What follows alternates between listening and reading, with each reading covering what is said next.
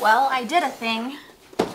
I officially bought a knitting machine. This is the Silver 3LK150 knitting machine. If you're new to my page, I crochet a lot here. Like, this isn't just a crochet page, but I do crochet a lot here usually. But I've been dealing with an arm injury from crocheting since about December. I'm in occupational therapy and we're trying to figure out what's really going on with it, but healing is a work in progress and it takes time. I have missed working with yarn so much. I'm very excited to try out this knitting machine. If you've ever seen any of my unboxing videos before, you'll know that I'm quite terrible at unboxing. Woo! Oh, there's so many parts. I've watched a bunch of tutorials about this. They all said, take a picture of your knitting machine in the box so you can remember where everything goes. I am about the least organized person on earth. I cannot picture actually putting everything back in the box every time.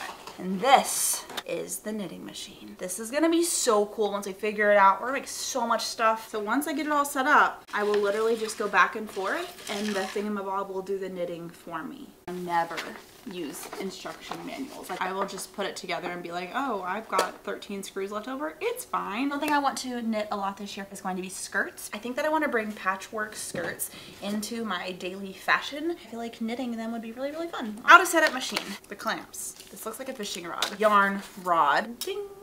This is something my brain can understand. I have this like wooden picnic table thing as my table. I don't actually know if these will attach to it, but we'll find out. Speaking of other tables and crafting areas, I have this area of my house that is like this little like loft area. I'm pointing to it like as if you can see what I'm pointing at. But anyways, it's this little loft area and it's really cute in theory, but I am about this close to being a hoarder and it's something that I'm trying to work on. So one of my goals for the next couple months is to go through everything and turn our lofted area into a craft room. The craft room will have a table that will be set up with the sewing machine, the knitting machine, and the Cricut. It works on the table. Clicky noises are only ever good or bad. Yarn rod, the yarn rod socket with the open side on my right hand side. I love that I'm explaining all this step by step as if this is going to make enough sense to actually be a tutorial. These little things are fun to play with. So why do I do this myself? It's 11 o'clock. Now we're getting the praying mantis vibes. Oh yeah, there's actually a hole for it. Oh, I did it. You can't really see it from there, so let me film it from over here. There we go, there's the praying mantis head. Oh, and that's the loft I was talking about. It's like up there. Counter there. Is that all the parts? Wait, did I do the thing? Is that set up? I know I don't know how to use it yet, but I think it's set up, which is definitely a start. Oh, that's how it counts. Wait, this is so cool. Look at this. Look at this. Counting away. Look at it go. So I grabbed some just like excess yarn. It's saying I have to prepare the yarn using a wool winder. I guess I can buy a wool winder, but not like now at 11 p.m. All right, well this part's gonna take like an hour, so I guess I'm gonna go on live and say hi to you guys while I wind up this wool. Step number 1 was prepare the yarn. Step number 2 is arrange the needles. Starting from 0, push 30 needles on both sides. 0. Slowly move the carriage to the right until it passes all the needles in B position and then return it to the left. Ah, so now they're in B position. Move it back slowly to the left. Okay. Push every other needle back to A position. So yarn goes through the triangle thingy. Adjust the tension dial according to the thickness of the yarn. I don't understand at all. Okay, we're gonna grab this guy, pull him down. Feel like I'm missing a step. Fed it into the feeder. It has to hold here. Slowly move it to the other side.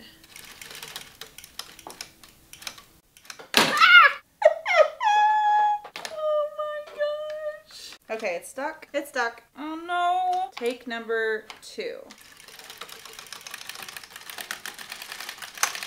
Well, on the second attempt, literally nothing happened. Attempt number 3. What am I doing wrong? I don't understand. Okay, 4th time's a charm. Now I think it's actually gonna work. One more time. I did see a lot of people talking in videos about how they will do something called an E-loop and they will like manually cast on, and they were saying that there's a way to do it with a machine, which is I'm assuming this way, and a lot of people were saying that they hated the way that they were supposed to do it with a machine. Maybe this is why. Yeah, I'm learning the hard way. Move the carriage slowly from left to right.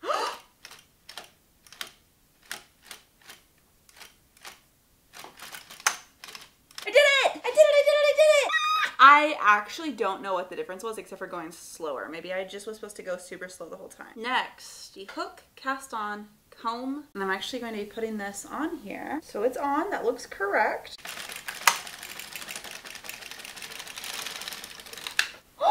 Y'all, this is knitting. Oh my gosh, this is so cool.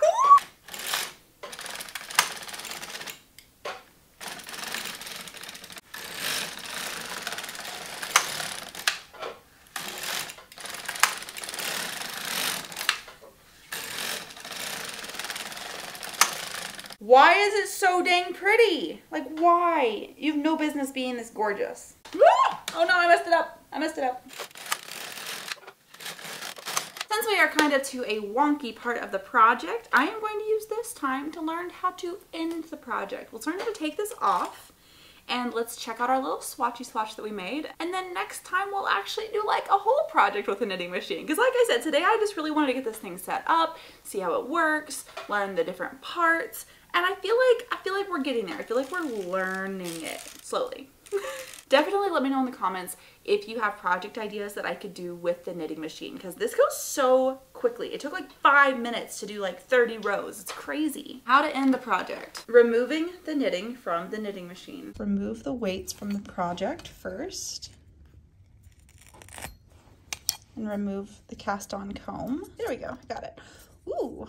I have been watching videos about how to cast off for the last 30 minutes and I can't figure it out, and it's gotten so much worse. It's literally just complete chaos now. I fear this project is past the point of no return. Don't think we're going to save this one. Another hour later and I did not learn how to cast off. I'm not gonna lie to you, I just ended up pulling the project off and then kind of sewing up the ends.